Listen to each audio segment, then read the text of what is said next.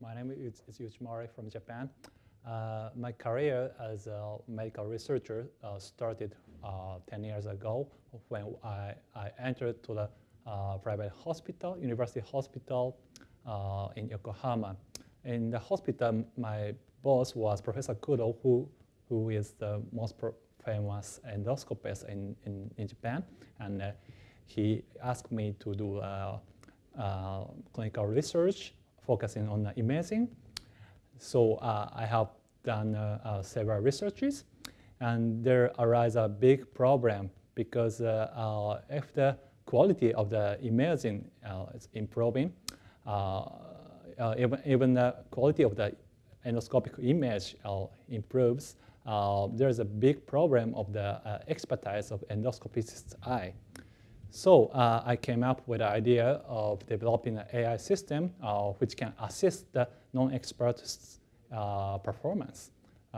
That's the rationale of my career of doing AI-assisted medicine.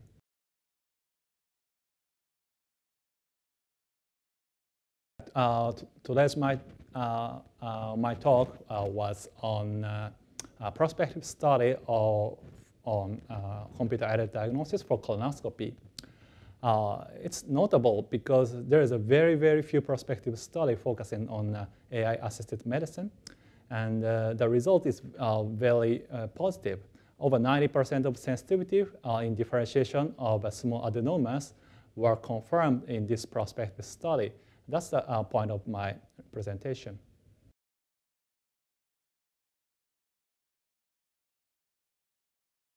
As you know, there are a lot of studies focusing on AI-assisted medicine or AI-assisted endoscopy. However, almost all the studies are experimental ones, so the evidence level of the AI-assisted medicine is really low.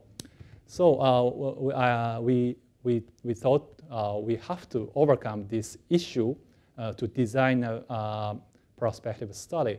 That's the reason why I presented the present study.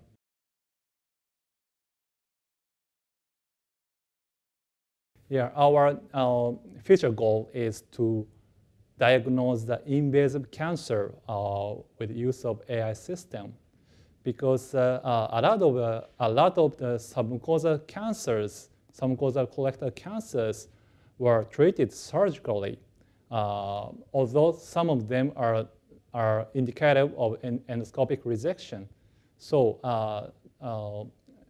to differentiate the invasive cancers which requiring surgery from colorectal cancers requiring endoscopic treatment. That's my next goal.